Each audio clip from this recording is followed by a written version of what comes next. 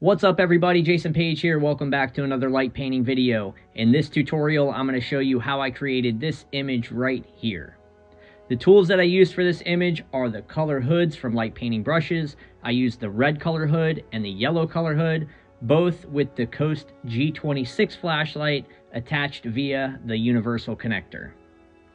I also used the Soonfire DS30 flashlight with a universal connector, a custom screw-on color filter that I call Fire, which is just some red and yellow gels, all attached to the black fiber optic. For the light writing, I used the mini plexiglass diamond attached via the universal connector to another Soonfire DS30 flashlight.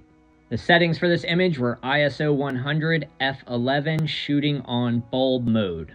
I captured this one on my Canon 6D Mark II with the Sigma 24-105 lens. Just a little on the process here, I am shooting this on a giant white canvas.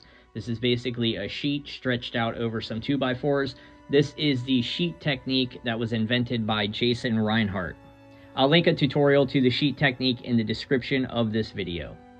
To create the silhouette of the angel that you'll see in this image, I have a mannequin in the back that has some big angel wings on it, and I'll be shining light behind that mannequin into the camera to create this silhouette effect. So now I'm just going to go ahead and get set up. I'm going back behind the screen here. As you can see, I'm standing behind the screen shooting light directly towards the camera. Starting the exposure. Now I'm writing out the end is near using the mini diamond plexiglass, putting the point of that plexiglass right up against the canvas here. I am writing backwards because the image is going to be flipped in the camera, so for it to say the end is near, I need to write this out backwards.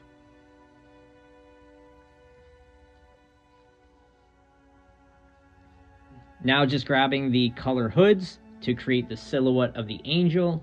The angel is in place here, and what I'm doing is standing back behind the angel, projecting that light from behind to create that silhouette on the canvas that you're seeing there.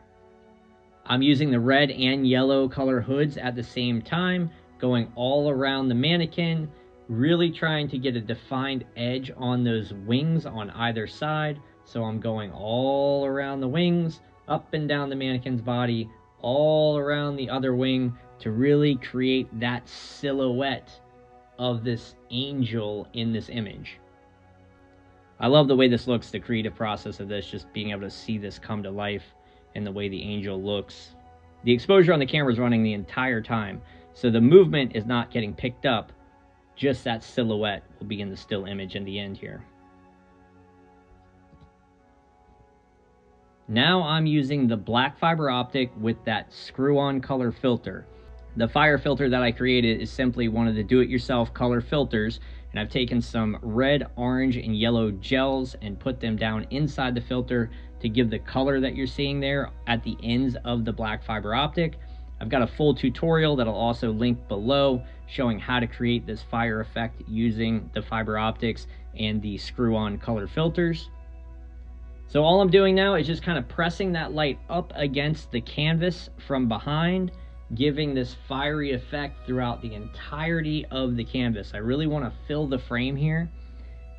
This is doing two things. It's creating two different textures of light. So you're going to get some of that light spill that's going to fill the area with light, but then you're also getting that other texture of light from the points of light that you're seeing there.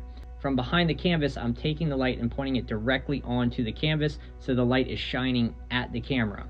The most important part here is that I'm trying not to go over anywhere that the silhouette is. So I'm trying to stay on the outside edges of the mannequin, trying to stay on the outside edges of the wings.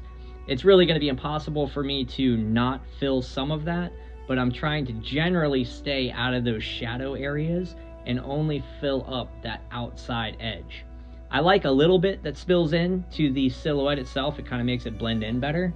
But generally, I'm just trying to stay on the outside of the silhouette itself. Just for time's sake, I'm going to go ahead and speed this last part up, but what I'm doing is going through the entire frame, just filling this frame with light.